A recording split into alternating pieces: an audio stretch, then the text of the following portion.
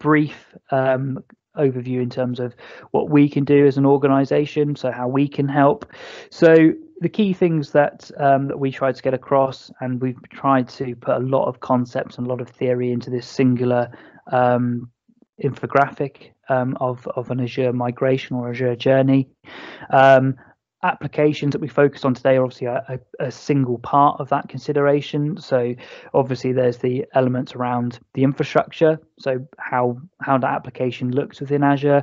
There's data considerations, so how do we get data into Azure in the most effective and clean way possible, the security of your application, and then looking at things like your business case. So TCO, for example, what's the total cost of ownership of staying where we are as opposed to moving to Azure?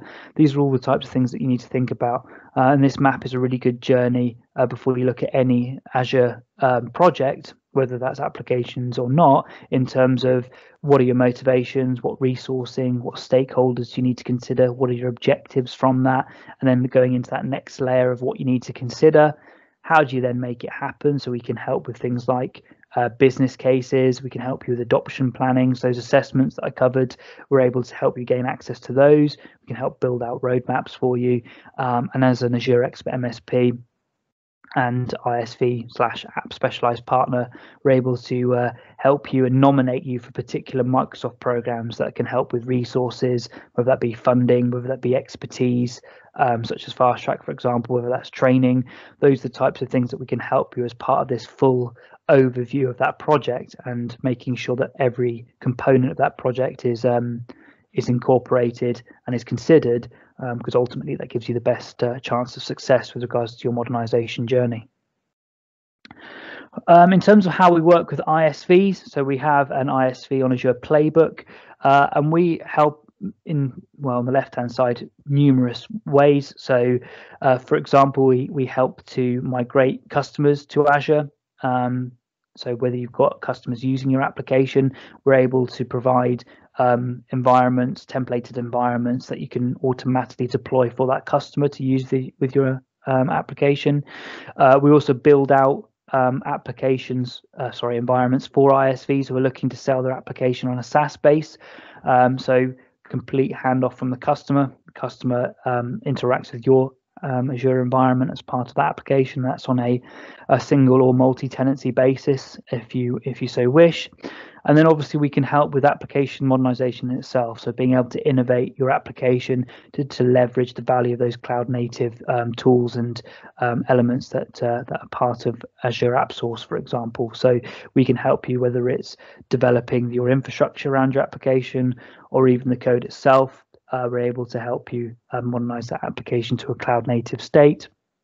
And the three elements that I've been through in terms of that modernization journey with Azure, discovering and building your application with Azure, being able to launch and sell it, and also support and operate it, are the three pillars that we support and have propositions around to help you make sure that you get full value out of any Azure journey that you partake in. This slide essentially just goes through an example of how we do that. So we go through a process of discovery and assessment. We then go through how we actually build and deploy that, so your landing zone and your migration. And then from a support and operating perspective, we have obviously managed Azure solutions, and we specialize in optimization, so optimizing your technical performance, your costs, and your security and governance.